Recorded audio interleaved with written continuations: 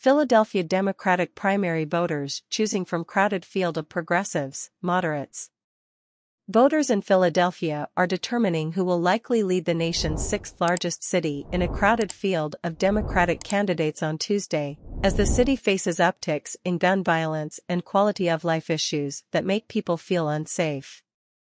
5 frontrunner candidates, including former city council members, former city officials, and a grocery store franchisor, have sought to differentiate themselves in a tight contest.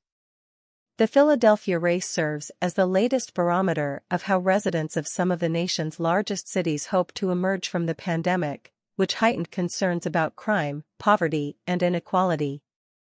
The results have sometimes been tumultuous in other parts of the country, leading to the defeat of the incumbent mayor of Chicago in February and the ouster of San Francisco's district attorney last year.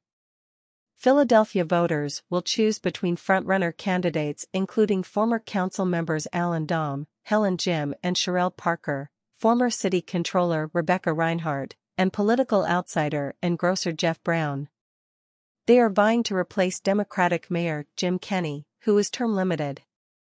Only one Republican, former city council member David O., is running.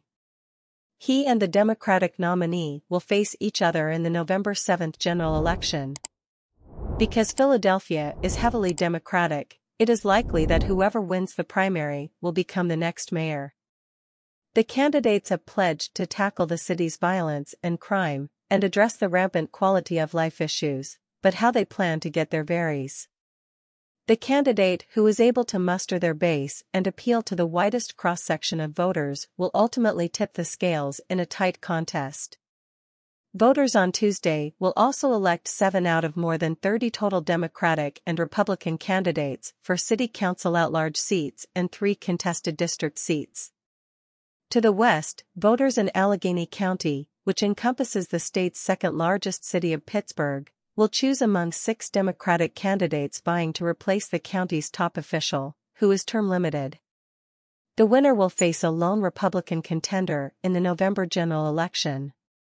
Unlike in the Philadelphia mayor's race, the primary winner will not necessarily be the person most likely to fill the county executive seat.